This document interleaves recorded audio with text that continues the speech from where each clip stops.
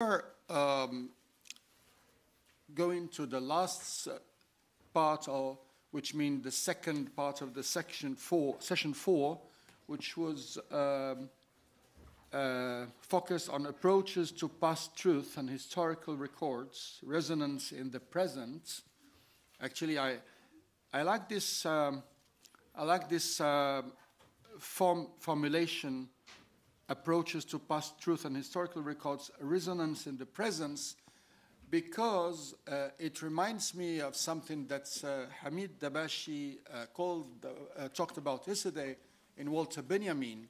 Walter Benjamin talks about the urgence of the past, the urgence of the past. And the urgence of the past, which means that we're not looking at the past for the sake of the past. We're looking at the past because there is urgency in the presence. And the way we look at the past is very important, and what do we choose to talk about in relation with the past has to do with the urgency of the past in the present. And I think this is maybe one way I choose to present my two colleagues, Sylvia Naef, who is from University of Geneva. She'll be talking about making images without making them, creating a visual memory through scripts, ornaments, and gestures. Actually, she's been working on Islamic art. She will go through various aspects in order to tell us something about the general context of contemporary arts in relation with different heritage. And Dr. Ismail Nashef from Doha Institute of Graduate Studies, he will focus on Nazar al-Labad and visualizing the history of vision. And once again here, we will go through the lenses of one artist, but not for the sake only of making biography, but also of thinking about what does all this trajectory tells us really in relation with visual arts and different aspects in relation with contemporary arts. So without waiting further, I give the floor to Professor Sylvia Naef.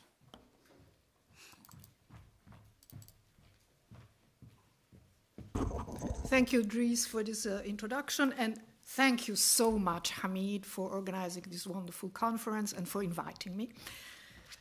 So, I'm going to speak in this paper about further evolutions on the use of Islamic art in modern and contemporary art.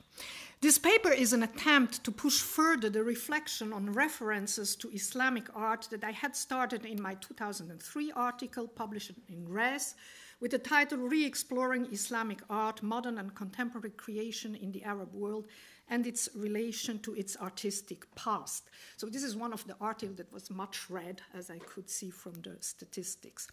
In this article, I analyzed how the forms of what we call Islamic art, as defined, let's say, since the 1910 Munich exhibition Meisterwerke Mohammedanischer Kunst, that are included in major museum collections around the world, had been used by modernist artists in order to Arabize or Islamicize their works of art. My presentation today will start from some historical remarks and then explore how contemporary artists deal with Islamic art and practices, including more popular forms of it that are tied to everyday practices which would be rather found in ethnographic collections. Part of my reflection has been inspired by an exhibition that opened last week in Paris at the Institut des Cultures de l'Islam, ici, which is called L'Esprit du Geste, the spirit of gesture. And it is this notion of gesture, as well as the notion of the relation to space, that I would like to examine more closely here. The curator of the Paris exhibition, Sonia Recasens, sees it as an opportunity to display the work of artists, and I quote, who explore and reinterpret gestures, motives, and materials handed down through the centuries and migrations, end of quote. Her main purpose is to re-evaluate art practices of daily life which were hidden or neglected but are still practiced mostly in the private sphere and often by women. She says she's a feminist curator. It is also an attempt at perpetuating the memory of such gestures and rituals that the modern lifestyle tends to send into oblivion. It's an homage to these gestures, motives, and practices. The starting point of the exhibition is a statement by Moroccan artist Farid Belkahia, one of the leading artists of the Casablanca school in the 1960s and 70s, and the quote is, "Our tradition is revolutionary, our tradition is futurist." Belkahia takes issue with the idea that tradition is opposed to modernity as proclaimed by the European avant-gardes of the early 20th century. Belkahia had become the director of the Casablanca School of Arts in 1962, and with artists Mohamed Melehi and Mohamed Shabba, and writers Tony Maraini and Bert Flint, expressing themselves in cultural magazines like Maghreb Art, Souffle, and Intégral, laid the foundations of modern art in Morocco, far from the Orientalist inspirations of the Beaux-Arts teaching that could be found until then. Mohamed Shabba developed the 3A concept, as he called it, meaning that art, architecture, and arts and crafts were part of one integral concept of art. Arts and crafts, especially those produced by the culturally marginalized Amazigh, were an essential priority of this group, which culminated in the 1969 exhibition in the Jama'a al-Fna in Marrakesh. This coincides with similar, and I would say earlier, such experiences in other parts of the Arab world, as most of you would know. After a period of adopting Western art style practice, the reflection on modern art that began in the 1940s and 50s in some places was, on the contrary, indissolubly linked to tradition, to what was also defined as heritage, turath. For the artists of the period, which was that of independences, it was a question of re-evaluating the arts of the region, be they pre-Islamic, Islamic, or popular, from which the previous generation, known as the pioneers, had distanced themselves. The artists of the contemporary art group in Cairo, who first exhibited in 1946, included pharaonic-inspired motifs in their work, as well as those drawn from popular practices such as tattoos and carpet patterns. In Iraq, it was the Baghdad Group for Modern Art, founded in 1951 by Jawad Selim, and you see here one of his works, that theorized this kind of artistic practice, or what a kind of modern art practice should be in a country like Iraq, giving two main artistic references. One was Yahya al-Wasiti, a miniaturist of the 13th century, and the other Pablo Picasso. Yahya al-Wasiti, being a miniaturist, the idea was not to make new miniatures, but just to have a kind of, let's say, legitimacy in painting in the country. The purpose was to say we had painting in Iraq. And the other personality was Pablo Picasso, because he was the modern painter who had, through the use of let's say, what is called primitive Andalusian art, but also, of course, to African art, who had succeeded in becoming what they thought was one of the major painters of the modern time. Motifs inspired from folk art, as you can see here, and you have the patterns of traditional rugs, for instance, as tattoos and other motifs, could be found in these paintings. But, and this is maybe something which is less noticed and which was at that time not really at the center of those reflections, but you see here on the left, I don't think we have here, you see here on the left of this painting, you see those motifs which are clearly inspired by these decorations that you would find on the Abbasid Palace in Samarra in Iraq.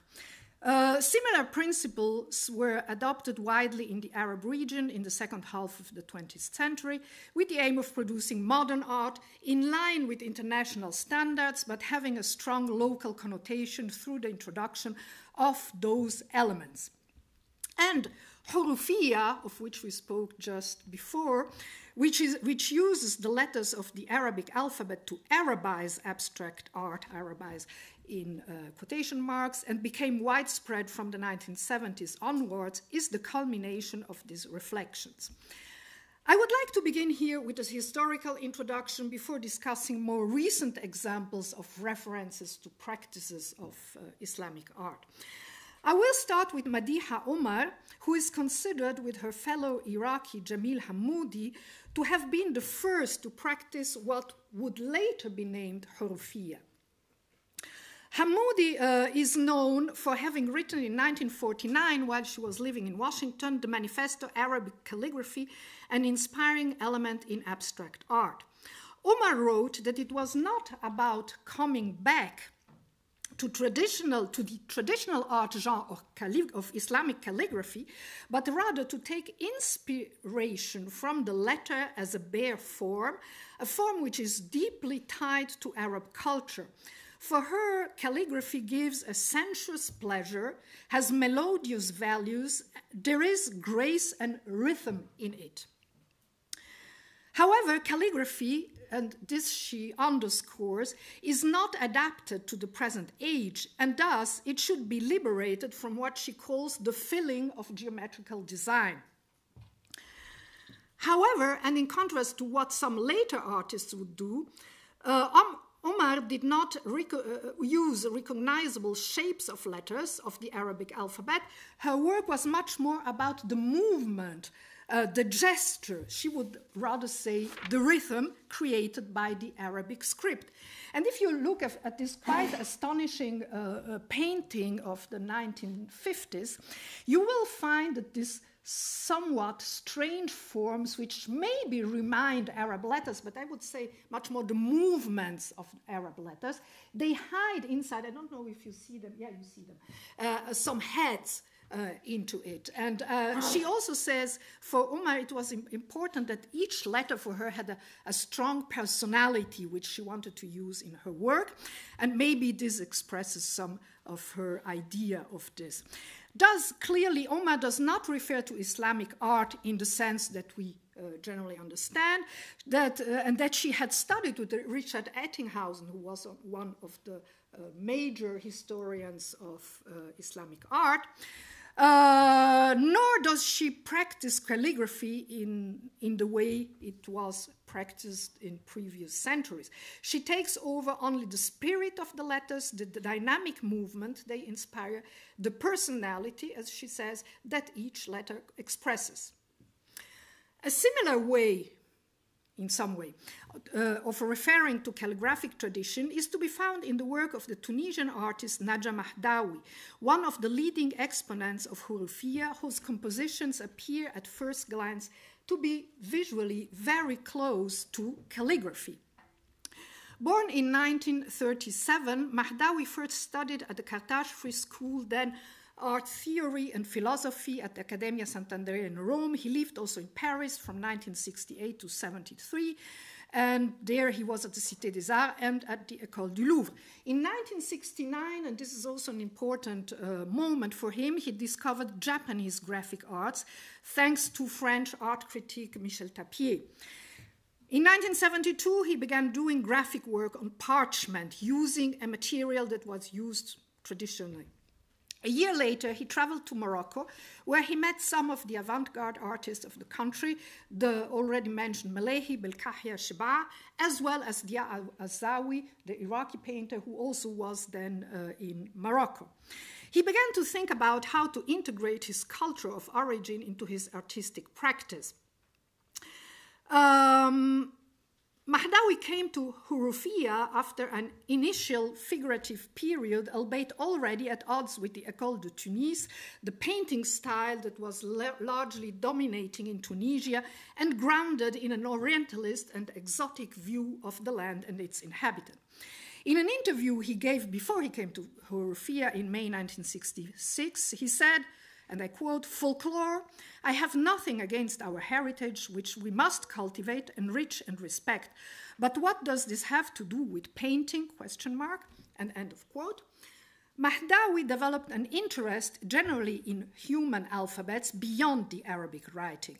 In an article published in the journal Horizon Maghrébin in 1998, he described their characteristic, starting with the most ancient writing systems such as Ugaritic, passing through Chinese, then through the styles of Islamic calligraphy, concluding that Muslim art derives from the theory of the universe.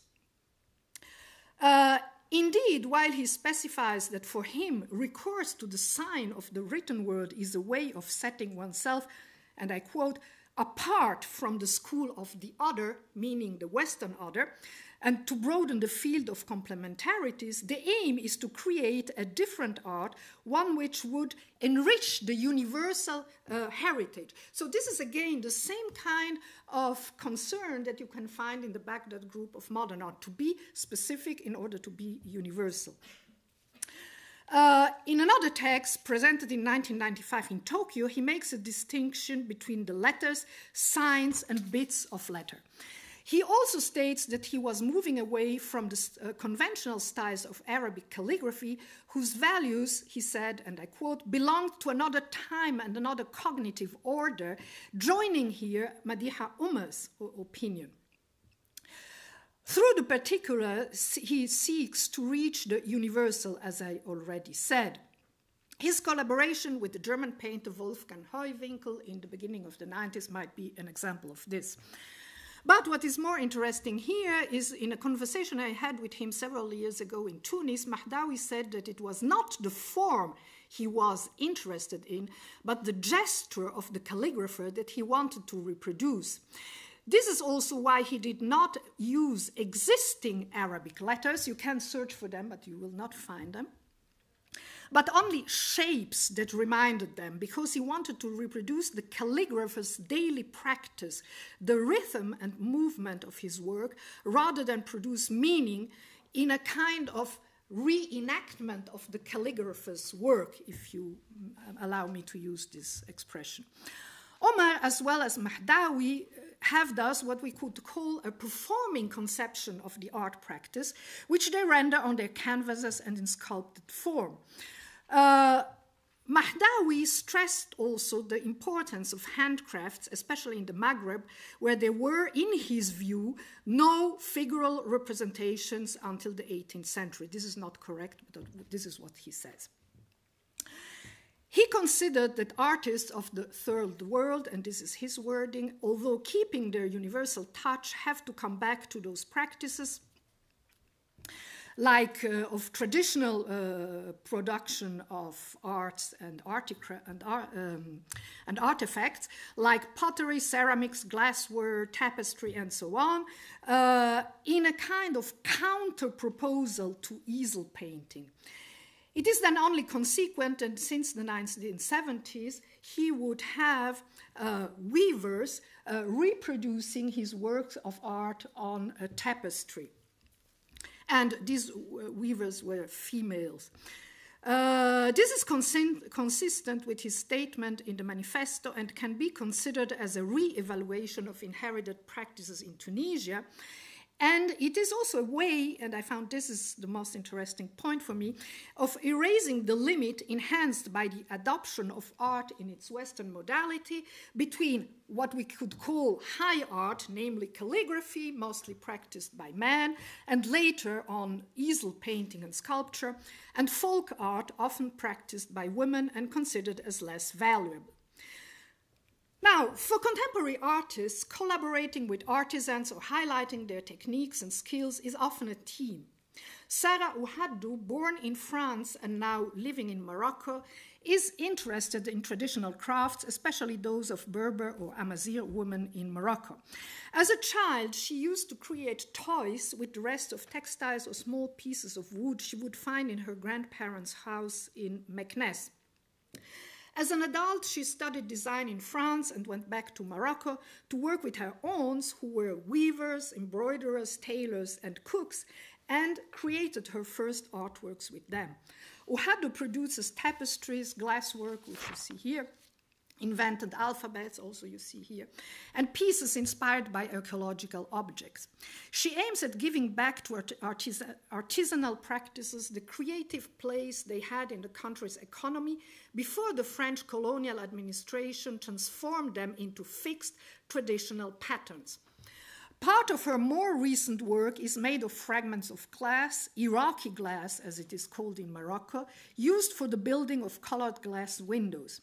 This was the case with an installation she did at the Palais de Tokyo in Paris in the exhibition Our World is Burning in 2020, which was called 2 Stars, on which the chanted poems of Berber women were transcribed in an attempt to preserve this ancient oral tradition. She used the same technique in the work you see here, which was shown at the exhibition Lettres Ouvertes in 2017-18 at the Institut des Cultures de l'Islam, also in Paris.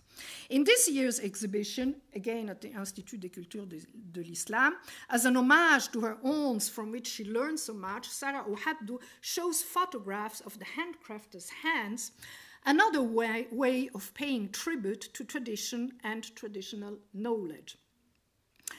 Also on the performative mode is the work of 2 Tunisian dancers and choreographers, Selma and Soufiane Ouissi. They graduated from the Conservatoire de Musique et de Danse and the Centre National de Danse in Tunis, and they hold also a diploma from France. Their creations were shown in France and in the Arab world and in Europe since 2004. And they collaborated also with digital artists for some works, and they use also modern new technologies like Skype and Zoom and so on to reproduce their works and have a simultaneous, let's say, experience of it. They produced in 2011 a choreographic film inspired by the work of the Sejnan potter in a city of Tunisia, which has been shown around the world in Paris, in London, in New York, in Denmark, and so on. Continuing their research into the ancestral gestures of the Sejnan craftswoman, the duo responded to the invitation for a new creation for Marseille Provence in 2013. With this work, which is a choreography entitled La Rusa, the Bride, and where they dance, they have a choreography where they represent the gestures of the potters who make these ceramics. They had also performed in London in 2014, live and on Skype at the Tate Modern Les Yeux d'Argos. And they were among the early promoters of the arts festival Dream City in Tunis. Performances and gestures are not limited to 2 dimensions, but structure the artist and the viewer's relation to space. We have already seen in the work of Sarah Ouhaddou the use of architectural elements in order to create objects. And many artists are concerned with the specific female experience of space within Islamic urban and building structure. It is thus not surprising that the mashrabiyya, the wooden separation panels used in traditional architecture that limit inner from the outer space, would inspire some artists, not only for its aesthetic, but also for its symbolic value. Samta Ben Yahya is a well-known representative of this. Of Algerian origin, living in the Parisian region, she uses the motif of the mushrabiyya in her work in order to allow the visitor to get the sense of what it means to look outside through these non-glassed windows or wooden curtains. She installed mashrabiyya screens, or inspired from mashrabiyya, on existing windows in such different places as Berlin, Marseille, Casablanca, or Vienna. She makes the visitors, or she wants the visitor to experience what the invisible females that were present behind the mashrabiyya could see without being seen, and having thus, in spite of their absence in the outer space, a sort of power over those they could see but who could not see them, questioning so this very often told view that this was a way of putting women aside without giving them any kind of power. First female artist to practice etching in Algeria, Samta Ben Yahya's reference to Islamic art is made through an element of architecture present in daily life, in traditional architecture, and through questioning the spatial segregation between men and women. Another female artist who also works on this theme is German-Egyptian Susan Hefuna. Hefuna is known for producing artworks structured like mashrabiyas, where one can read different words or sentences in Arabic or in English. Her latest project, which is not the one you see here on the screen, on this theme, the Mashrabiya project at the Museum for Art in Wood in Philadelphia, Pennsylvania in 2023, consisted of an important structure in Mashrabiya style in wood where visitors could communicate and relate to each other. Like Samta Ben Yahya, Hefuna does not reduce the Mashrabiya to a building structure creating the exclusion of women, but considers it as a peculiar architectural element allowing different types of interactions and participation. On a more symbolic level, she sees it as a kind of expression of her being in between Germany and Egypt, her two countries of origin. A way also, and she says, to express the disruptive and unifying elements of intercultural communication. Hefuna worked with craftsmen in Cairo who were transforming her designs into mashrabiyas, giving those artisans the opportunity to use their skills in the context of contemporary art. For Hefuna, the mashrabiya is like calligraphy, but more abstract. It's like molecular structures, she says. There are different layers of interpretations for her, not only one truth, and this is what, for her, the mashrabiya symbolizes, and the observer is responsible for what she is observing.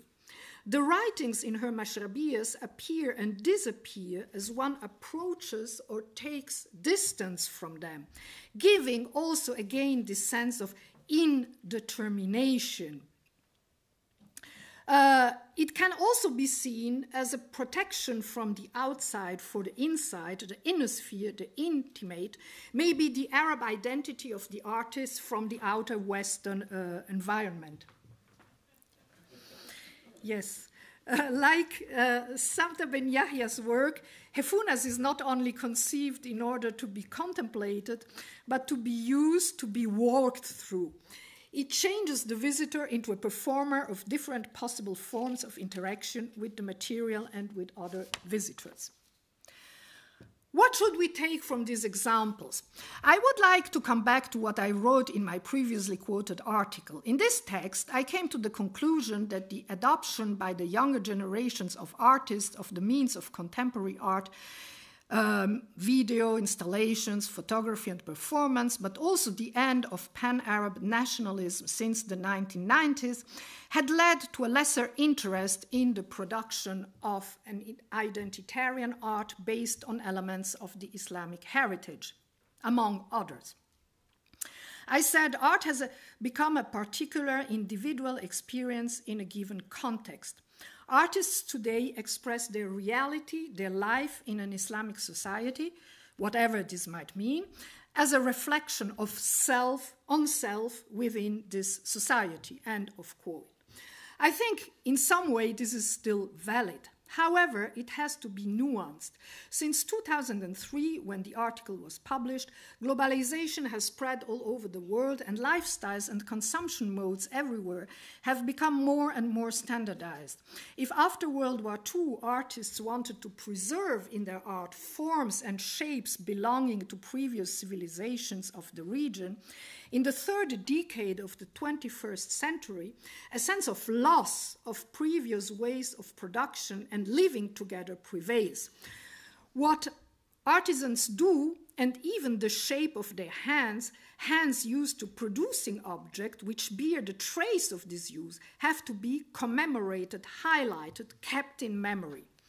This is true, of course, of diaspora artists, but concerns also those who live in the region where the gap between the parents and grandparents and the younger generations has constantly grown. The interconnected world produces a visual culture that is shared from one part of the world to another, on the one side uniformizing, but also allowing peculiar images from a specific background to circulate and to be seen. There is also a willingness to show the value of popular classes, of ordinary people and of women, often neglected when it comes to arts and even crafts, or of ethnic minorities like the Amazigh in North Africa. It is a way of building and keeping the memory of a region in rapid change. And this memory is built on new media like videos, photography, or performance, or choreography, as we saw. However, there is also a continuity with what previous generations of artists did. As I tried to show, even artists expressing themselves in painting or sculpture had since a longer time tried to render movement, although on the surface of the canvas, having identified in the gesture of the calligrapher and not only in the final result of his gesture, meaning the script, an essential moment of Islamic art. And I would like to conclude with a quote from the Iranian artist living in Germany, Parastu Furuhar, who fills a whole room of fictitious, illegible letters having no meaning, which are transformed into ornament. What can be understood initially as a loss of meaning, she says, and I quote, can instead be interpreted simply as an abstract visual language, an environment that cultivates subjective experience and liberates perception from the omnipotence of text. Thank you for your attention.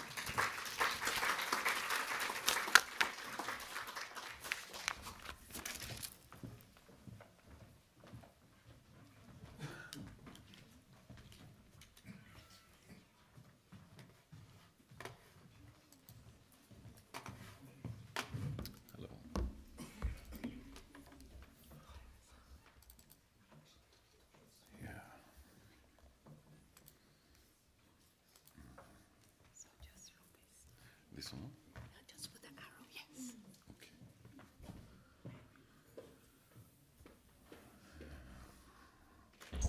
Okay, good afternoon, everybody.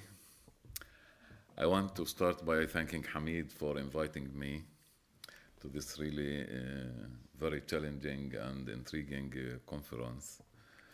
And thank you, the audience, to have survived until now. And I hope my presentation will be ختامها مسك. But allow me first to make some framing remarks. As a Palestinian, I must start with the following.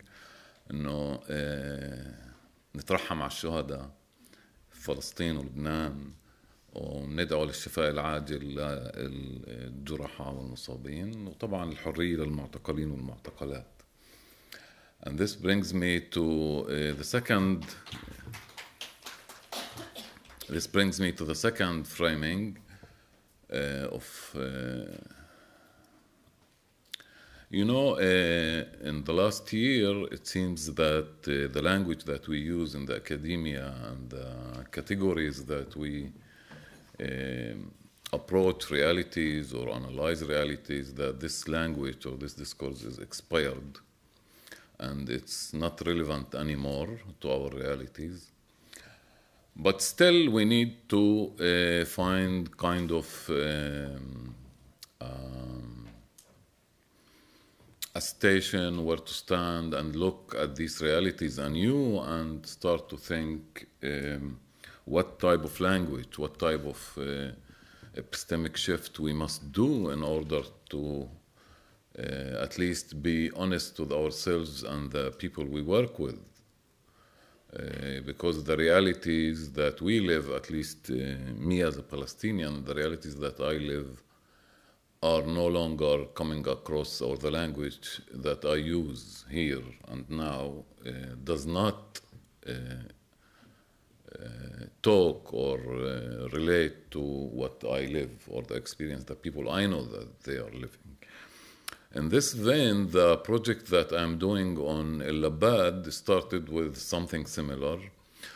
As a Palestinian, I have, and other Palestinians for sure have the same feeling regarding history. History as something that we were expelled from. So I was, exploring different models of doing history through art and through literature in order to try and rebuild a different type of history, a history that will not exclude any type of human existence. And in this manner, I arrived or started to engage with El-Labad and to understand how he, in his time, with all the contradictions that he lived through, tried to make a different history, an alternative modernity, if you want, or a decolonizing the moment. And he used a specific concept in Arabic, which is mu'asara. Mu'asara, contemporaneity, but I don't know if translating it would exhaust the meaning. So what I will present to you today is, by the way, I am a social scientist, so apropos art history and social sciences. Officially, I earn my money by doing anthropology.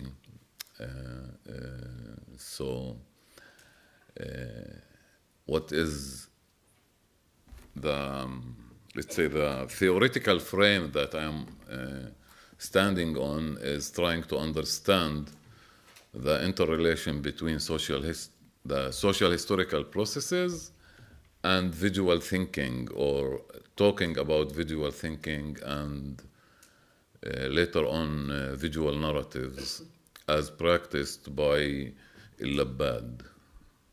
So what I'm trying to do is to understand the historical model of combining the realities and the contradictions that people live through and how they try to reorder reality visually, either by thinking visually or by narrating the reality on visual term in order to reorder it and see different horizons. Okay, after all these fillings of remarks, I will start to talk about El-Labad. I will argue that El-Labad's concept of history is based on alternative modernity, or if you want, something distinct from colonial and Western models, which is particularly Egyptian, Arab, and Islamic. Now, I won't quote him directly, but most of the arguments, if any one of you wants to go for references or for archives, I could give you the references directly. For him, any artwork should primarily engage with its mu'asara, with its contemporary moment. So he's interested in history not because of history as such, but to understand and intervene in the present moment. So in that sense, he is a very modernist artist. This alternative mu'asara has led him to an acute awareness of time and its rhythmic movement across the past, the present, and the future. In this reflective context of reclaiming the present, El-Labad draws upon several histories, not only Arab Islamic, but also modern ones, integrating them into his artwork as tributary, rawafid in Arabic, molded into contemporary forms. Now, the interesting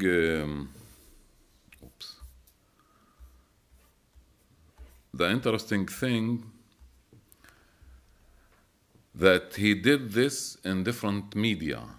It wasn't specified to a specific media such as calligraphy or illustrations or children's literature, all these media that he worked with.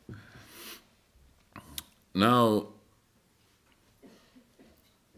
in each medium he worked in, El-Labad's work demonstrated the formalistic aspects of these histories. Like he took formalistic aspects from these histories, and he molded them into the body of the artwork itself. So it's not about content, it's about form. There is a lot of kind of formalistic interventions that he performs in his artwork, and less so on the content level. Less so on the content level, but there is something in the molding, in this formalistic or formalism that he is producing. Now, today I want to present two such rawafid, tributaries that he used.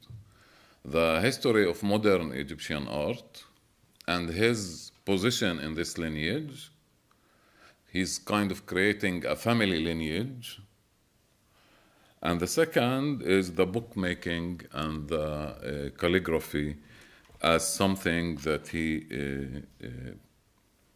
kind of conjured from the past into his present, but not in the literal sense, but again, he took some formalistic aspects and embodied them in his artwork. Now, I want, in order to make my argument as lucid as possible, I found myself obliged to do history, myself on his history. So I want to tell his kind of life story, because I think it's very important to understand the context in which he became aware of this kind of approaching history. In his many interviews, Labad relates his childhood, upbringing, and socio-visual environment that contributed to his formation as an artist concerned with visual culture and its printed products. He tells us that he was born in 1940 to a family that had recently moved to Cairo from Kafr al-Sheikh, a village in the Nile Delta area, due to his father's job as an Azharite sheikh.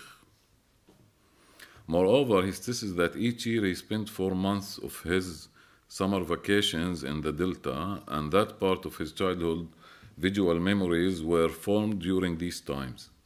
This socio-economic and cultural background, and necessarily the visual culture as accessible to him, position in Labad in the context of the rural to urban migration in Egyptian society during World War II, and its transformation as a result of that. Despite seemingly conservative background of his father's profession, Labad describes his family as a variation of the Afandiyya socio-economic group from the countryside, which primarily relied on modern educational institutions to integrate into the Cairene society and the public sphere in Egypt in general. Now, a major characteristic of the Afandiyya group at that time was its strong sense of belonging to the Egyptian national community and its broader Arab and Islamic circles of identification, alongside a deep rejection of Western colonial influence. In his interviews and dialogues, Labad explains how these structures of feeling shaped his visual culture and its memories. Now, Al-Afandiyya group is characterized by its fragile socio-economic standing. It's very fragile and it's very modern, and colonial modern in the sense. It was recently formed, and these individuals were almost obsessed in telling their life stories and histories. And the archetype of such a genre is Taha Hussein al-Ayyam.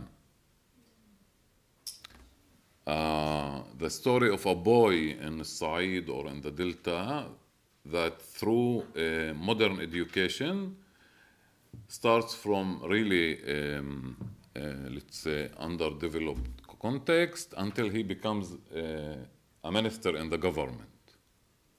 Now, this Afandiyya group, what characterizes its, let's say, in a class relation or the class structure in the Egyptian society, They are not regular workers, unionized, and they are not middle, upper class. They are in between. And this sense of fragility made them to overinvest in framing themselves all the time through narrative. And these guys became later the carrier of the post-independent Egyptian state. And in a sense, their history is tragic. It's full of, crises on different levels. And El-Labad, his sense of history and his sense of visually narrating this group through the prisms of Egyptian nationalism, Arab nationalism, and Islamic identity, whatever is that, is very central to his artistic project. Now, this is one thing, and in what I argue that this class positionality is very formative for El-Labad at many levels that I will try to explain. Okay. Now, sometimes as researchers, we are lucky, like literally lucky.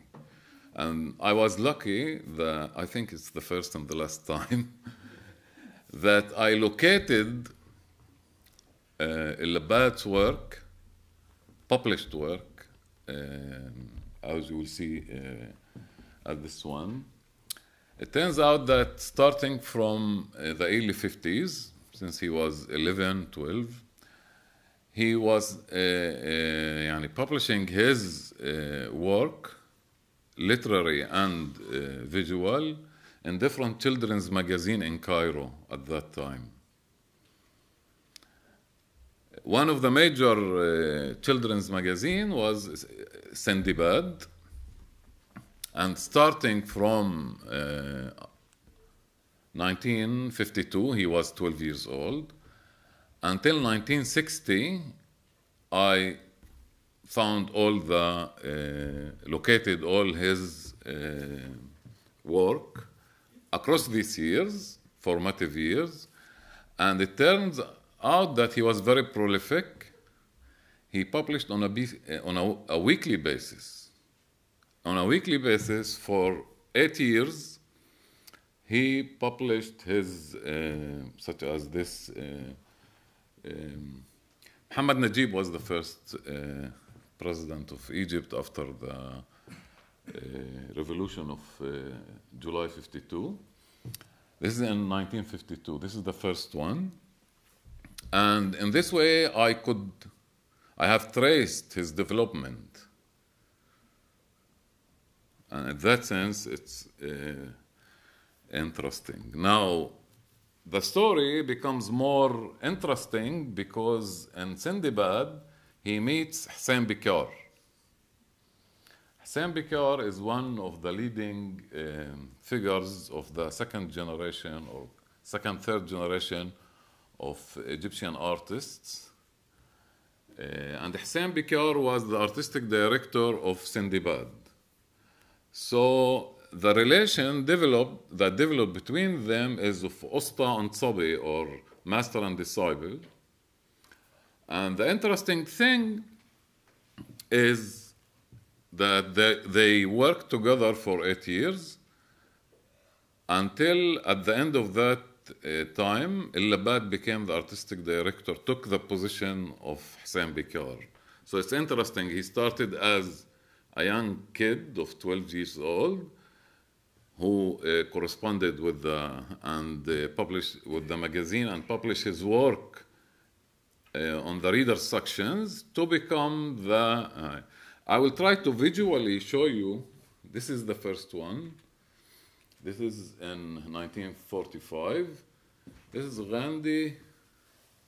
You see, this is Gandhi, Faisal al-Awwal of Iraq, and Idris al-Sanusi of Libya.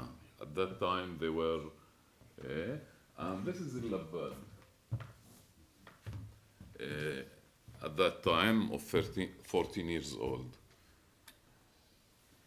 Now, at the same year,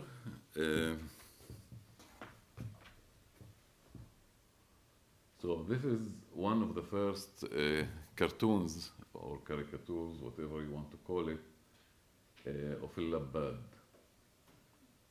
It says, look at Mars or see Mars. We are still in Sindibad. This is his self-portrait in 1955. This one, he already an artist working in Sindibad as an artist, Al-Rahala Tamatim, and already we start to see kind of his visual language is developing and starting to take shape. Interestingly enough, that first he went to a dental college in the University of Cairo, and then he left and went to the College of Fine Arts to study with under Hussein Bikar was a main figure at the College of Fine Arts. Okay. Now, there is an important thing. Part of the socialization that he went through is this generational sequence. You have a master and disciple, and the generational sequence of artists is a very important element in his socialization, which later became, or he expressed it in writing the modern history of Egyptian art and positioning himself in this line of generations of artists.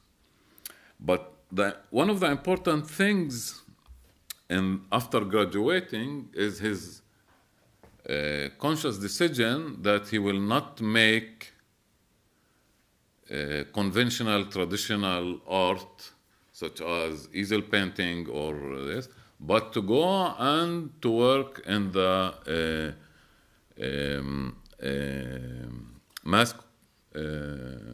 mass media, at that time the print, and this has changed. The impact on this was very crucial. In contrast to the artists that Zena presented earlier this morning, Diya Azzawi, Nadir Nab'a, all these people, they moved between the print and the traditional easel painting and all these genres. Al-Labbad didn't. He didn't.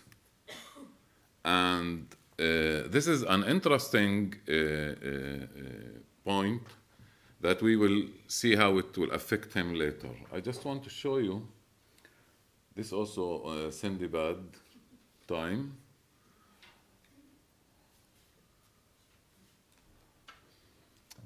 This is when he became this is the first cover that he designed for Sindibad. And we see a young student drawing his master. And it was a joke, very, not a joke, how you call it in English, يداعب, teasing his master, Hussein Bikar. So this is the first cover that Al-Labbad did.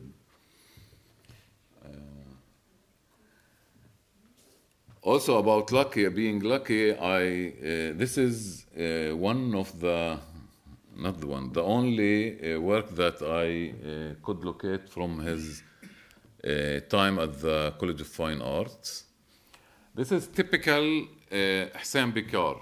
It's the influence of Hussein Bikar is, I didn't bring any visuals of Hussein Bikar because of the time limitations, but this is typical Hussein Bikar and the influence of Hussein Bikar on Al-Labbad. This is the time of him being student. Now, he graduated had made his decision not to go and deal with Western art genres and to use mass communication on mass media. Now, this is an interesting point. He has this acute perception of print capitalism, the contradictions that it entails, his political consciousness, what does he want to do with his art, and all these questions were present. Now, at that time, in the early 60s, there was what we call in Arabic, or in certain Arabic, الغزو الثقافي الأمريكي عن طريق المجلات الأطفال, such as Mickey, you know, all these figures, Superman, all these, Tantan also was there. So Elabad and a group of Egyptian intellectuals and political activists started an initiative, and they made their own children's magazine. They called it Karawan.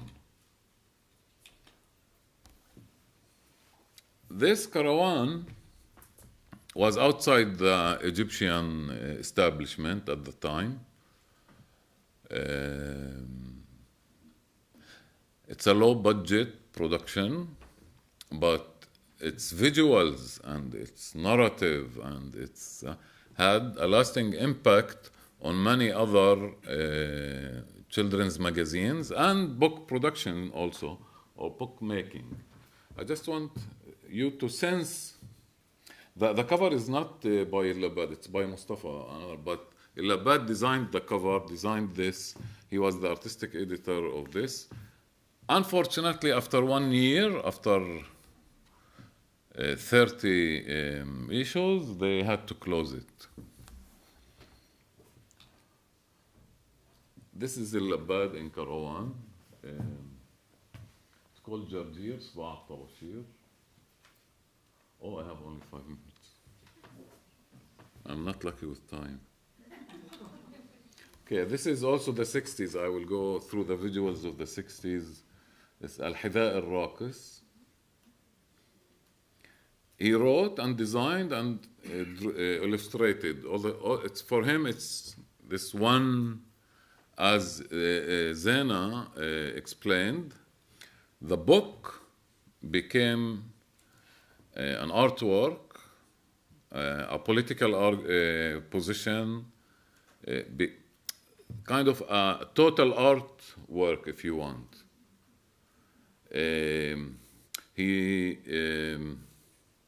From the paper, what paper to use, until what font to use, and all these things, and and to write the story. And for him, after that, he worked with Samir. This is after 1967.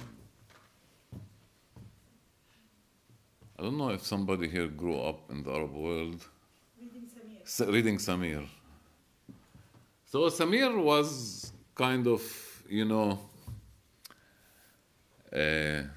mainstream, but not exactly mainstream, because some of the really very creative and very innovative artists who worked there, such as Hijazi and others, and they brought him here.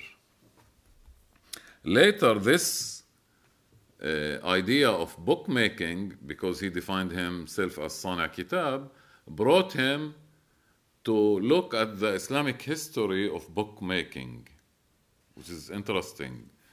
So these two tributaries, the generational sequence and the Islamic bookmaking, came out of his practice.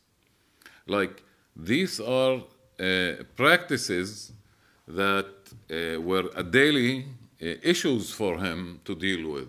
He didn't go back for the sake of bringing history, but it was issues that he dealt with in his practices. I want to... Okay. 1967, in Naksa, Nasser died, Sadat came, many Egyptian artists and intellectuals migrated to Beirut. migrated to Beirut in order to, and started a new phase in their career. One of them is El-Labbad. El-Labbad was recruited by Nabil Sha'af and most probably by Mahjoub Omar also to head a new project. They built a publishing house for children's literature. They named it Dar al-Fata al-Arabi. And El-Labbad, with this experience, took all these rawafid of his past experience and brought them to another level. Really something new. New, not in the sense that they were not there. Most important in this regard, his intervention of visually thinking reality. So Bikar, and I really recommend you to read Sylvia's book about modernity, because kind of in a dialogue we have talked about it. Bikar was one of the third generation that tried to kind of ta'lif, to create a visual language based on the Egyptian context and its histories. What Bikar did is he created kind of a scene. It's kind of a visual narrative. His student, El-Labbad, was not satisfied with visual narratives. He wanted to move one step further and to organize the page according to a visual logic or a visual concept. So the organizing principle of the page is visual. In this relation, the text or the narrative becomes only one element among others in designing the page. And these experimentations matured in Beirut. And it's not coincident that they matured in Beirut. This is his collaboration with Zakaria Tamer in Dar al-Fata al-Arabi. It's called The Home, Al-Bayt. It's a poster and in the format of a book. This he did in 1985. It's called the Palestine Alphabet, Alif Ba'iyat Palestine. Now, in Beirut, as in Beirut, he met so many Arab artists, international artists, and this is 1 or 10? 1. Oh, I thought 10. In Beirut, he started to write, to critically reflect on himself as an artist and locate himself vis-a-vis Arab artists and other international interlocutors. And at that moment, he started to write history, the history of vision, and the history of visual art. Please, Ismail. Yeah. Can you conclude? Okay. To be to conclude, I wanted to show you Nazar, but this is Nazar.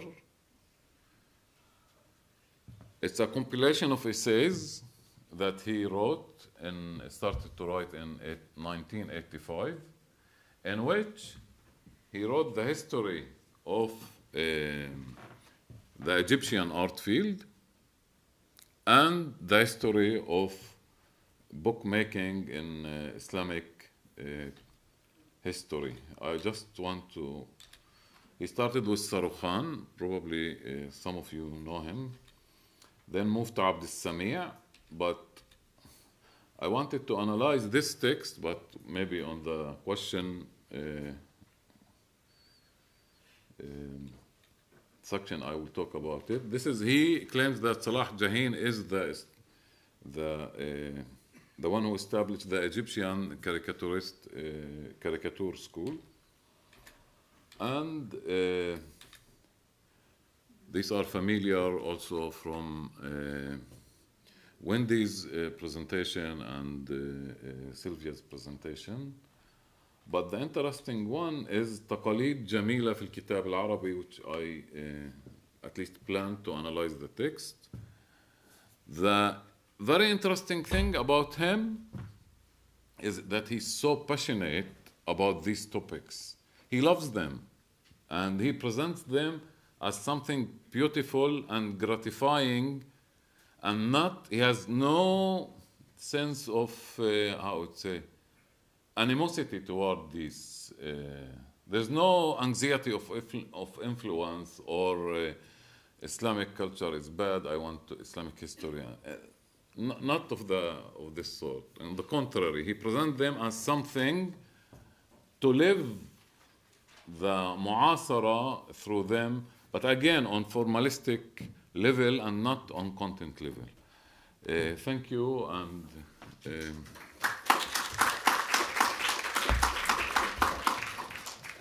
thank you. I know it's a bit frustrating, but we have to deal with time. So the floor is yours for any questions, please. I think there is a lot of food for thought, so please, Mike.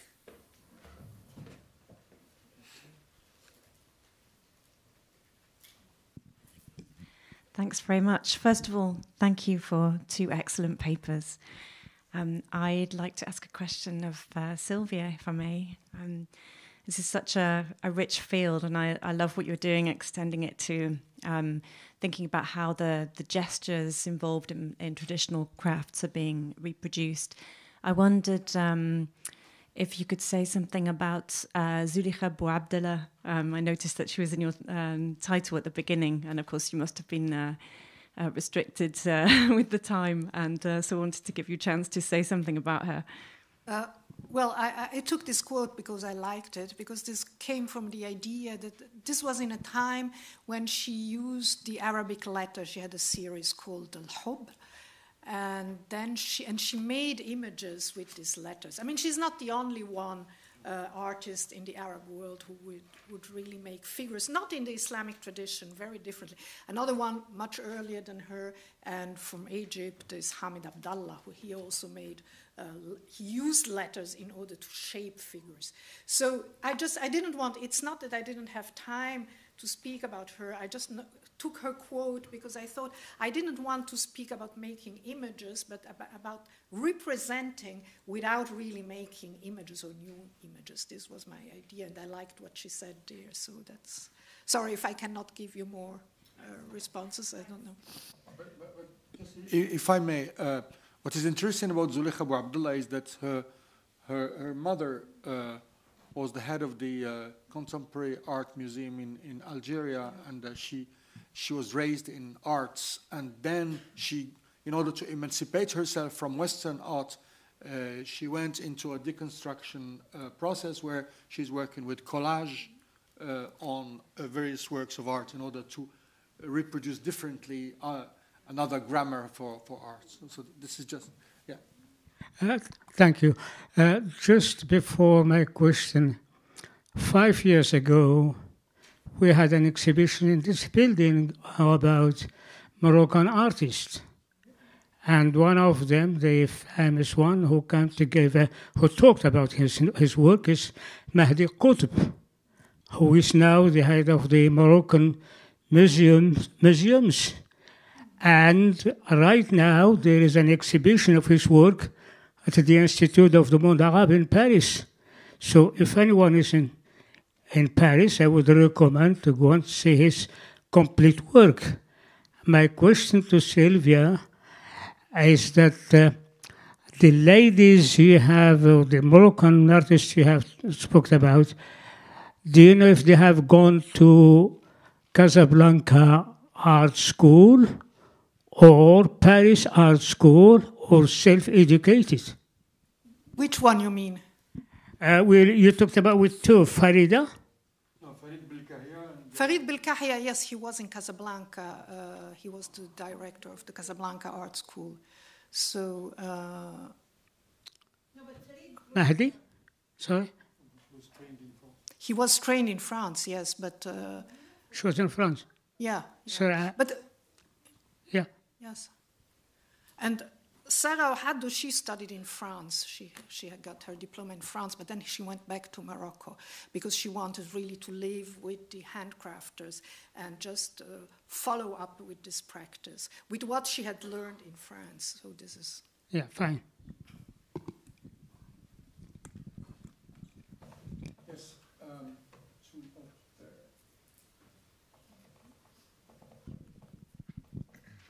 Thank you. I just want to ask a question to Sylvia as well, because I know you quoted Farid by saying our tradition is futurist. I only wonder how far can we actually take these cultural tropes that are now very much indicative of our dislocation of, let's say, modernity by being counter-modernist, while also taking part in, I think, the larger globalized world and also this transatlantic and trans identity. Because I believe it becomes rhizomatic to an extent, and I don't know how that infection can then no longer be just located in one specific region. How can you take the specific, turn it universal, but then contemporarily criticize it for its own tradition? Yeah. Thank you for your question. By the way, thank you for the tip with the exhibition of Mahdi Qutbi, whose work I know, of course. Yeah, well, the idea is not, I mean, it's really something that it's to create a kind of modernity. I mean, we are there in the 60s and 70s, so the way of thinking and of theorizing was also very much different from what it was here. But the School of Casablanca, by the way, and there has been a lot of publications in the last few years about it, was considered itself tiers-mondiste, yani third worldist. And they were open to the arts in the whole world. They were publishing mostly in French. I mean, most of them studied in France and were very much, they all read Frantz Fanon and so on. So this was the universal part of their thinking. I would say their thinking was, I'm not sure if it was universal, but anyway, opened. It was not just limited to Morocco, but on the other hand, I think this is more a kind of need also after independence, where there was a strong feeling which was very important in the thinking, was to find back what the culture they had before and which had been despised by colonialism. This was one part of it. This is why also there was this need to give it a place in the artistic scene and saying what our ancestors, or not our ancestors, our parents or grandparents did is something that belongs to the same realm and to the same level of art that we have adopted from the West.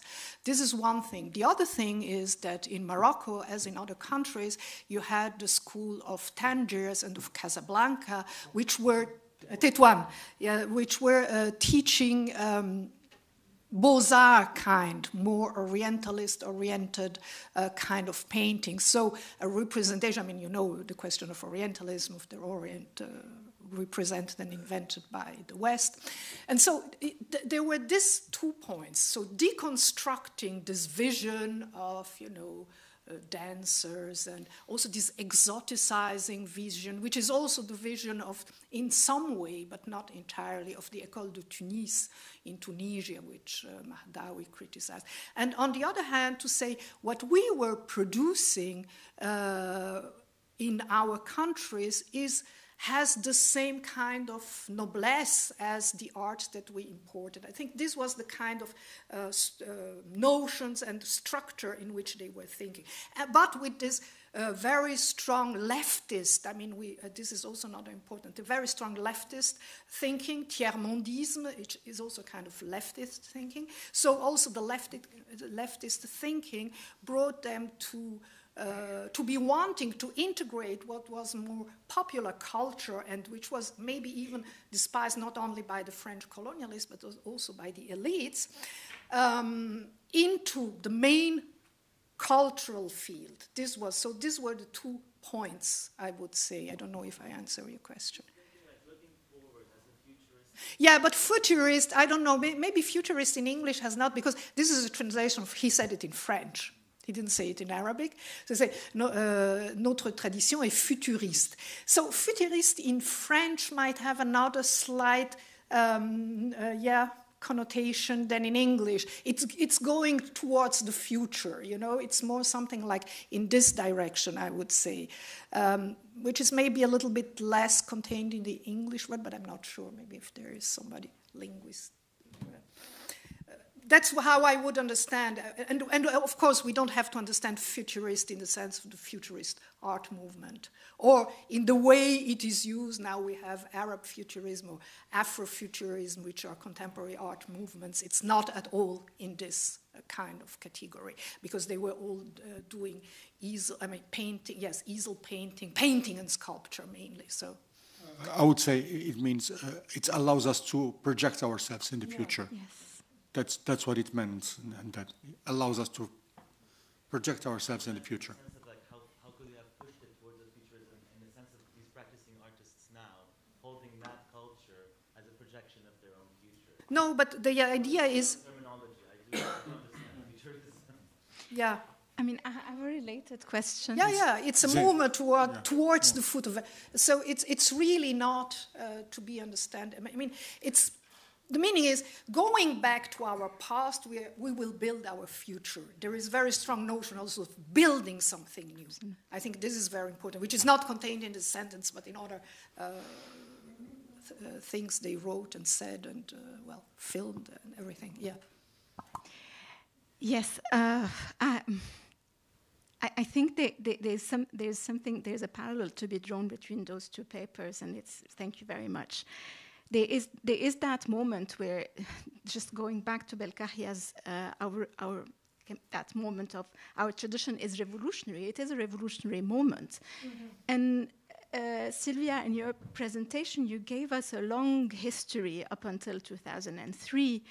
And the question for me was, when is it that it remains revolutionary, that going back to tradition, and when is it that becomes a nostalgia, right? And I think something that we need to tease out that difference. And specifically the connection here to Labad, which was also a radical moment of building, thinking of tradition, but to build ahead, to build the future, to build a post-colonial future. It was a moment of decolonization, and that's true. And that's actually also the distinction that we can see in the generation between him and Bikar. Bikar was still also working in some of his earlier work within an Orientalist representation of Orientalizing the self, which Labad breaks radically from. But my question to you again is about the politics here, and how much is it part of the tributaries Rawafid that you're talking about, and his socialist politics? And maybe you can develop a bit of that, because that also relates to Belkahia's. I will go first. Yeah, okay. This will, we don't have any more time for questions, so please, okay. The floor is yours. Again, I think in order to unpack these questions about the temporal and in most part on the axis of time people are oriented, in my opinion, we need to unpack it by reading the socio-historical and economic and political context. This is, I would say, demystify the idea of, or the aura that we live through by these names, even as a nostalgic past. So what I did is, my move is to go and dig into the socio-economic background that he came from and his positionality in the Egyptian context at that time. Of course, Bikar has a different positionality, different trajectories. And usually in the Egyptian public discourse, they say that Bikar, his family immigrated from Turkey to Egypt in the early 20th century after the coup in 1905 or something like that, and they came to Alexandria. So he's this cosmopolitan Alexandrian setting, and then slowly he moved into the becoming naturalized Egyptian subject, culturally. Al-Abad has a different positionality. So these movements were reflected in the art that they made and on the references and the meanings that they tried to produce. So in that sense, I really think the positionality of an artist has to do. It's not in a deterministic way, but I would say the universe that he is working through is really contingent on his socioeconomic positionalities. Yes, I would add, thank you, Zeina, for your question. I think we could discuss for hours. It's a very interesting question, but to make it short, I guess somewhere in the 1980s it starts really to become nostalgia. If you look, for instance, at the Horofia as a movement, it's very creative for a certain time, but then it becomes a kind of even quote and requote of some kind of letters, Arabic letters, and so on. But I think it's a discussion that, yes, should be made more intensely. Thank you. Thank you. I feel like every session has just opened our appetite for more. Thank you, Hamid. And I think we're moving to the closing remarks. Thank you.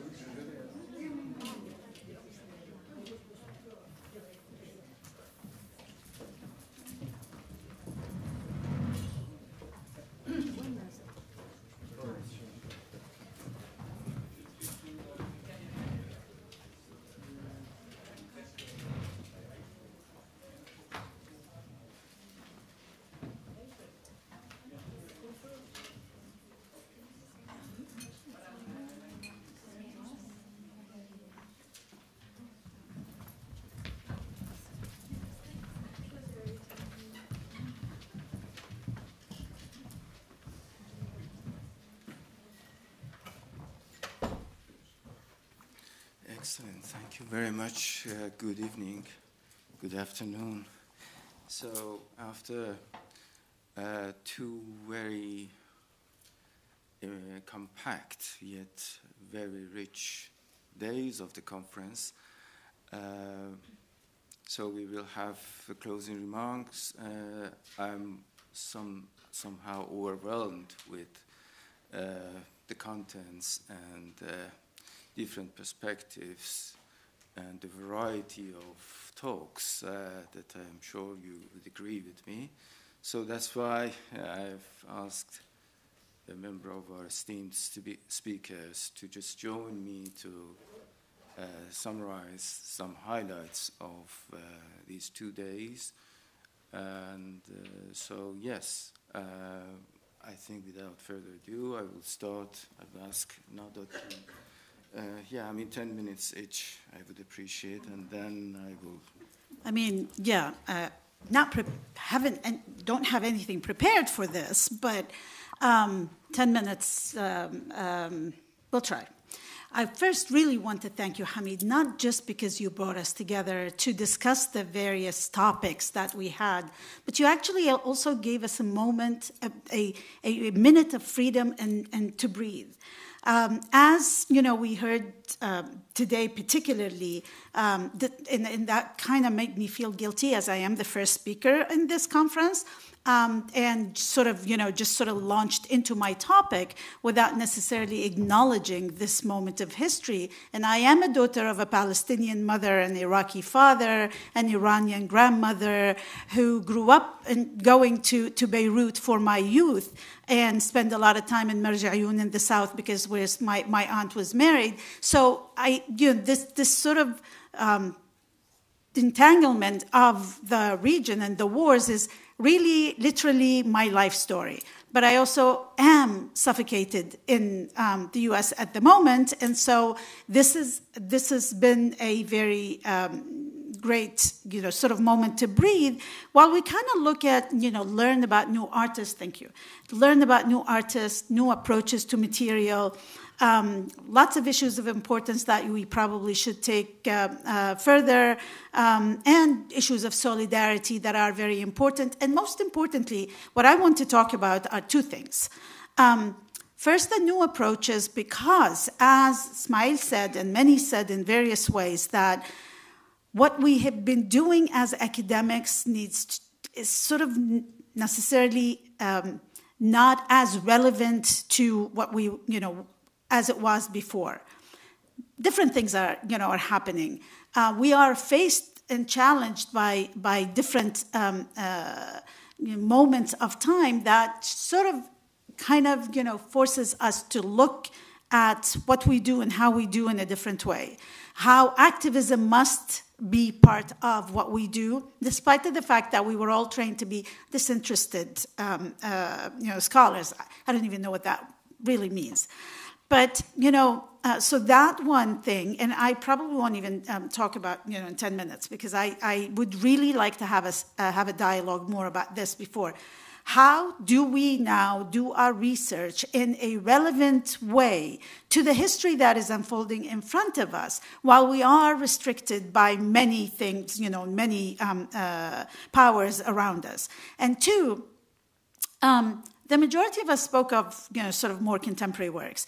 But, what today sort of brought also to the table is that the issue of modernism and modernity is not resolved, that we still have, ways to think about it, and I say that because in a few days I will be talking about Arab modernism, which is something that would require a lot of qualifications. But, to talk about the unfolding or the use of the Arabic letter, to talk about what Bilkahia was doing with the Casablanca school, I think we should go back to reevaluate, many of us have been writing about this for decades now, Sylvia, right? So, so maybe, in fact, we need to go back to look at these issues from today's perspective as we see this moment of history unfolding in front of us and see the parallels of what was happening, maybe in the 1950s and 60s as well, that will require us to look at things from, different perspectives and our scholarship to be, addressed from a different perspective. I don't know if this is what you had in mind when you asked me to be on this table, but I really think that, this is something that we should all consider together, because clearly we are all frustrated by one way or the other of what's happening in our worlds and how we are able or not able to address them. Yes, well, I wasn't anticipating having to speak either, but I'd just like to say something about infrastructures, because while we have this academic problem, and you're talking about our research, we are also paid by institutions, including government funding, and this is a very big problem, and we can't just pretend that we're floating around doing research. This also extends to one comment I was going to make really about the last session, but one can't just look at style, whether or not these people are accepting or rejecting Western or their local or, millennial traditions, and not talk about the infrastructures of what might have been rather minuscule art worlds, but I don't know about it. You can't just be an artist in Casablanca with nobody buying your work. and how that relates to elites or other questions is something very important. So there is a whole question not only of infrastructures at the receiving end that I think need addressing, but also I just, you know, in England we say those who can do, those who can't teach, which I'm sure we would all raise up in reaction against. But the fact is that the teachers in these schools, and the teachers in France, for example, Tazlitsky never sold a work of art in his life. That's why he was able to have such a huge retrospective. It was either subsidized by the Communist Party, and then he was a professor at the École des Arts Décoratifs, which seems to be like a kind of clearing area for talented communists. So the fact is, though, I did want to just speak up for sympathetic teachers in art schools who may not be the people we're now looking at. One of the phrases that came up incredibly rapidly in the last session was anxiety of influence, which I'm sure we all know, refers to Harold Bloom's book of 1973. But I think this question of people's past and their training and the anxiety and the embrace of the old or the new is quite interesting to look at through that spectrum. But the thing that is most interesting perhaps is not, it's in conjunction, if you like, with this crisis of academe, is this idea of a new thirst for a sacred, which is not being addressed in a way which perhaps we might like it to be addressed or even produced by contemporary art. And it made me think in actually the session before it that one of the people we haven't mentioned, whose book is always neglected, is Dominique Girard, who as early as 1975 wrote the book Le Violence et le Sacré, but it was translated Violence and the Sacred. And it seems to me that there is something going on here, especially to do with the witnessing of death, which has been a theme through many papers. And it was actually that book which underpinned the later, together with others, of course, the later writings of Giorgio Agamben and the idea of the nomos of the camp for contemporary life. So I think a lot is going on, but perhaps in terms of putting together two things that have not been put together as they should with a gesture toward Dominique Girard, I'd like to just in your minds put together this conjunction of violence and the sacred.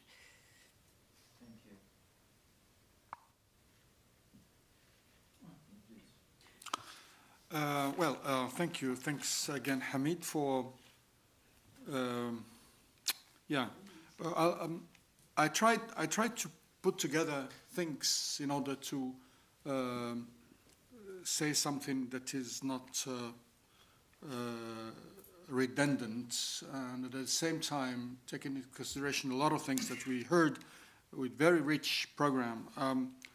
I think that going back to the metaphor I used at the beginning in my presentation of hedgehog and foxes, I think we saw both. And we saw at the same time people who were looking at a landscape, or could it be national, regional, or thematic, but also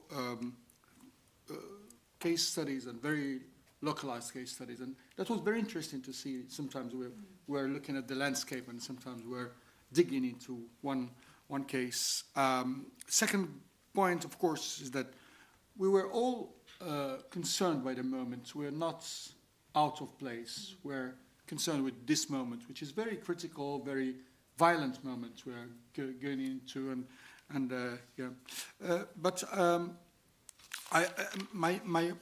The only way I found to try to say something is in three times. The first one is about these two words, history and memory, that were in the title, that have been in a certain sense extended through archives, tradition, heritage, loss, ruins. So first we see that we have all these things that came in relation with history and memory, but also the relation to the present, and that has been fluctuating all the time. And in relation with this, there is the sense of place, not only of time, but also the sense of place. And in the sense of place, we saw that we were sometimes talking about the local place and sometimes the national state, and sometimes we were talking about this dialogue tension between poetics and politics, and sometimes we were all the time talking about positionality and positions. So, and second is the attitude we had with these questions, this spectrum, history, memory, going into ruins. Sometimes we're in nostalgia, sometimes mourning, sometimes melancholy, but sometimes also recognition, and recognition in the sense of knowing again, recognition, knowing again. It is a very good point because, and also we went into recreation, reinvention, decolonization. So this is one, and I think it was very interesting in this sense that we went through these different layers without having talked about this before. The second entry I suggest is the notion of plurality. It came in various ways, and I think it came in relation with also the question of how we deal with the plural in terms of mixity, hybridity, in terms of forms, etc., but also in terms of blurring boundaries between tradition and modernity, between cultural heritage and the universal, between academic training and technology, indigenous know-how. We were all the time looking at these questions, and also in terms of form, we looked at collage, erasures, transformations, creative artifacts, but in general, and this goes back to what you were saying, the question of plurality and complexity leads us again to talk about secularization and what does it mean to be secular and at the same time considering plurality without downplaying either Islam, for example, as a heritage, but also. So this has been, and this means that the centrality of democratic ethos when considering the question of art and art history in our. But and in relation with this point, I want to make a side remark about my question yesterday that I couldn't ask Hamid Dabashi about unheimlich, the uncanny. Oh, yeah. And this also has to do with the question of plurality, because if we consider Palestine as the strangeness of the familiar today, and the fact that we consider also from Freud that the unconscious is the strangeness of the familiar from within, I want to say a side point is that Ibn Rushd, Averroes, the Andalusian philosopher, has been compared to Freud by a very good scholar because he was considered as the uncanny from the Christian tradition while he was talking about the collective intellect. And this is why I'm raising this. This brings us back to something very important we've been talking about, is that a Muslim rationalist, as it could be an artist, seen from Europe, is looked at as a foreigner, as an other, while we are considering this notion of the uncanny, maybe we can think of him as part of a plurality to re-articulate.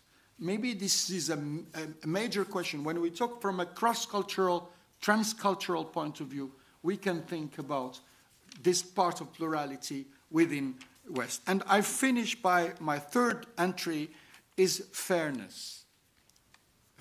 I say fairness because we have to be fair towards, and this came in different ways, towards the language, the grammar, the creative expression, what's the trajectory of the artist, all these questions, how to be fair from an academic point of view towards this. What does it mean to talk about or have dialogue with or reveal or curate or describe or translate the artistic expressions, utterances, positions, understanding. This is left as a question because, and here many have been trying to find out ways of being fair, either by going back to the context or affiliation or trajectories, but also in accepting ambiguities and paradoxes. And I think here, I finish, and this is because I would like again to thank her. Sorry. Sorry, I'm very bad at names. Wendy. I want to thank Wendy of talking about wow, because maybe instead of the ow, we could have the wow, which means the or, we could have the wow, which is the end. No, she didn't talk about ow, but I'm saying instead of the ow, we should go to the wow. Why? Because the ow makes us into the binary oppositions, and the wow allows us for complexity, allows to say that we're adding one to the other in order to understand, and not excluding one by the other in terms of binary. Thank you. I just wanted to add one thing, because, you know, this thing that kept coming up today, and this thing about tension between past and present, modernity, you know, the past and the new, and learning the Western or comparing Ibn Rushd to Freud. I mean, I think this is, we talk about decolonizing and we talk about the post-colonial and we talk about moving on, yet we still do this comparative work. I think this is the first thing that we need to do.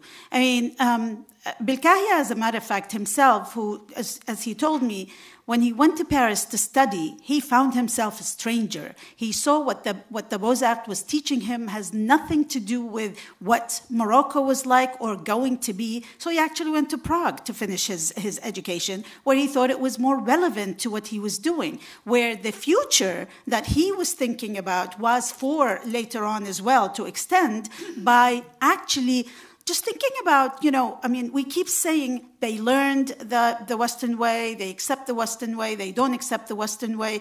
You know, by putting it in the context that they were doing, you know, I mean, then we would probably not even use this language anymore, because this didn't become an issue until the 70s and 80s. It was not an issue when Jawad Salim was doing it. It was not an issue even when Belkahia was doing it, because to them, they were just participating in that plurality that, you know, Dries is mentioning now.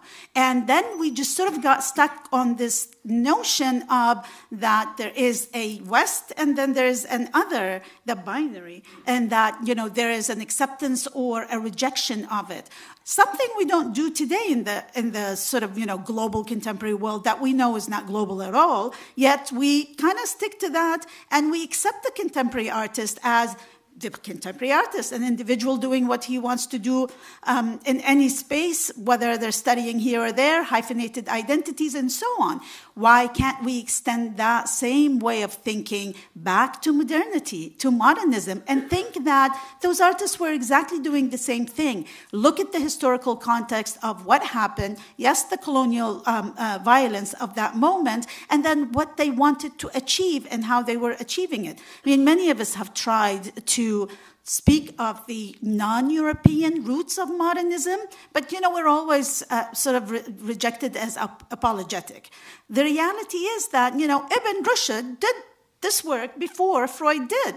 And, you know, do we know that Freud did not read Ibn Rushd?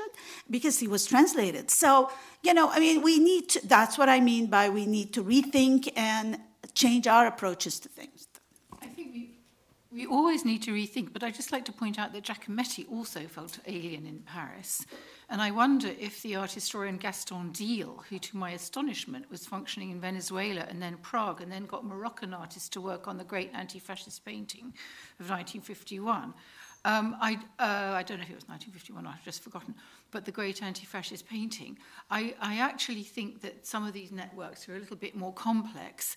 Also, people like to just talk about Paris and the School of Fine Art. And in fact, people have no conception of the fact that all the anti-fascist painters of the 1970s in Spain were going to Paris to be free. I mean, it's not just like a South problem. But I wanted, going back to the uncanny, I'm very glad, because my favourite quotation of this morning, was the uncanniness of the contemporary encounter, which is actually spreading uncanniness everywhere. But I think perhaps in terms of this moment, it's rather a good idea. And with that came the quotation, I think, by Geeta Kapoor. And I want to just say to you all, because some of you have come from a long way away, please don't miss the amazing exhibition of Indian art at the Barbican, talking about metonymic relays. I think we're all involved with metonymic relays, but the tips of all the icebergs, which is not a very southern metaphor, I'm sorry, are inviting us always to go deeper and deeper into infrastructures and different personalities and different trajectories and surprise trajectories. And personally, if you were aware of all the incredible problems we have in this country, speaking as an English person, with racism, with violence, with immigration, and with other people, including second and third generation people here, I would think that constantly talking about others and saying that's where the others come from is a little bit out of it. I think a lot of discourses just really discount diasporic populations and their historicity. So anyway, thank you to all of you. Very surprising that this is the case in the UK, because, in the US we have none of that. Okay, thank you very, very much. We have a few more minutes, and I'm going to open it to the floor if any of you would like to contribute with any comment about... Yeah, of course. Ismail, yes, sure. Okay, it's interesting to hear the closing remarks, and I want to suggest to put on the table a different perspective. I think the social sciences and the humanities are in deep predicament. And the question is, how could we map or delimit this predicament? One major aspect of this predicament is the economic side of it and the technological developments, which renders a large part of the social sciences and the humanities as redundant on this moment. And there's a need for a deep analysis what type of humanities and social sciences including history of art, including other disciplines that deal with art. There's a serious predicament, even if you look at the budget or at the hiring or at the market. It's interesting that we, in the conference, dislocated these predicaments onto the art field and as if we are outside of it. But you say that, but in fact the humanities... Just let me finish, please. Let me finish. So there is a serious predicament in the academia and the function of university as such. And this crisis has, probably it better because you live it in the US or in the UK on a daily basis. How we are perceived by the higher administrations, and all this, and how this disseminates into how we perceive ourselves as subjects who produce knowledge about art or other soft fields. So the question is not only about art, it's about us looking at the art in a certain way. Now, and then come the predicament of the power relations and what is the ethical platform that we are talking from. I think this is crucial. I mean, I agree with Dries about plurality. But plurality as such, without يعني making the power relations naked and without يعني how you call it this يعني dynamics that by definition excludes and includes and even kill, quote unquote. And this has nothing to do even with the South as such. This is in the imperial metro, you know, that we need to think about it. And then when you think about the other parts of the world, these issues are irrelevant. These issues are irrelevant. For the question, who is your reference? The journal that you publish or the people that you live with? For me, it's the people I live with. Like, I'm not talking about an object of study. I am the object of study at the same time that I am talking. And because of that, I asked Hamid yesterday, what about al-qawl? Al-qawl, the utterance. What I am saying about these realities and how I am saying it. And in art, it becomes more crucial because of art carries the contradictory nature of our existence. It's speaking what we can't say. So I think, as a closing remark, I would think that maybe we should think about our practice as part of this predicament and not outside of it. Thank you. So thank you again for this great conference. And I think, am I on? Yeah, okay. In adding to that, I think that there are a lot of obviously problems, right? Underfunding, how we communicate using academic language and so on and so forth. And I think one of the things that comes out of this is that many of us entered into the academic conversation with a desire for agency. And it is the success of that academic conversation that has put it in jeopardy, that has led for it to be underfunded, marginalized, it's only academic, and so on. And so the question is, as strategic actors who are privileged by the very fact of having autonomy, having food on our tables, being able to travel and so on, how do we, strategize to produce agency, to produce publicly accessible speech in ways that are accessible? And in this way, I feel like we have a lot to learn from artists who also often use ways of producing rhetoric that are inaccessible. What does accessibility mean? How do we create it?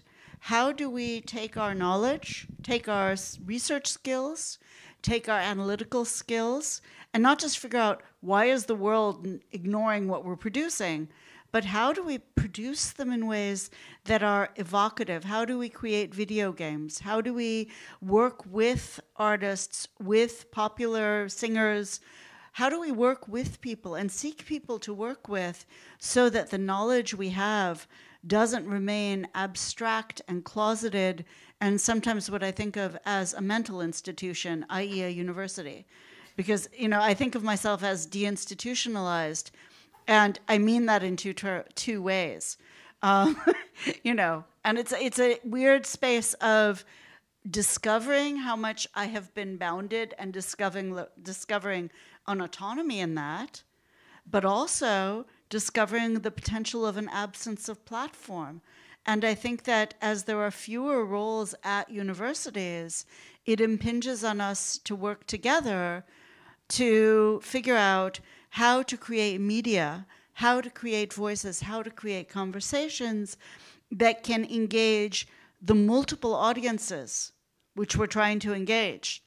That is, I think we're done with, hey, we're human too, which we've been doing, for decades in the West, but we still have that voice. We also have the audiences which are, as racist, as provincial, as local, that we have in the countries that we're from. We're in a very particular position of privilege and silencing, and what do we do with that? And I'll finish my remarks with one question, which is, we've got to do this again. Yeah. That's it. So thank you. Thank you. Yeah, thank you. Sure. one last remark.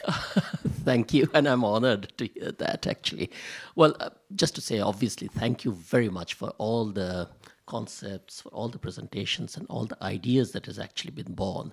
But I'm glad that we sort of ended on a slightly different note, as far as I could understand, about the urgencies that we have today.